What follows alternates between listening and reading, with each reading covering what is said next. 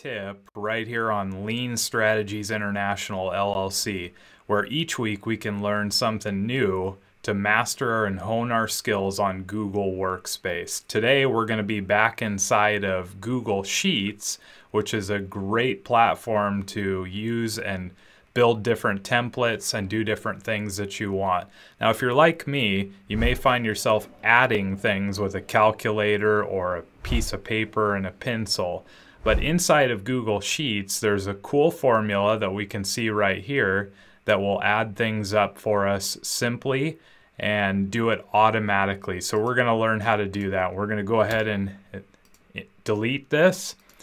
Now, an easy way to do it would be to just hit our equal sign and select each cell and put a plus, and select another cell and put another plus sign, and select the final cell, and that'll certainly add them up. As you can see, 2062, but we want to automate this process and be able to get our numbers in a column and in a row, as well as total all of the numbers. So let's see how we can use the sum function to do that.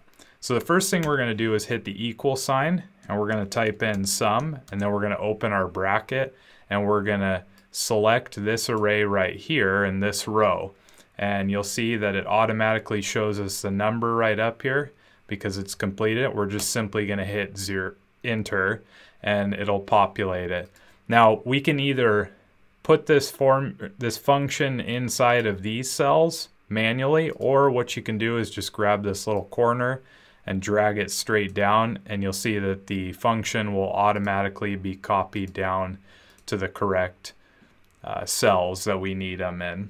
Now if we want to do it right here in a column versus our row monthly sales, then what we're going to do is we're going to use the same function. We're going to hit our equal sign, sum, open bracket, and we're going to select this array right here, enter, and we've got 1550 right there. So now we can see what our monthly sales are across the quarter, and if anything changes, it'll automatically calculate the new number.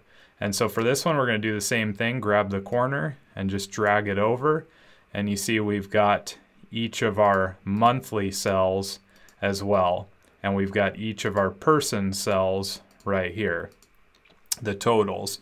So now what if we want a total for everyone across this quarter? Well, what we could do is we can hit our equal sign down in this corner, and we'll type in sum, and we'll open bracket, and we'll go ahead and grab right up here and just select this entire array right here. And you'll see this will give us a total of 8,263, which is all the sales for that quarter and for everyone.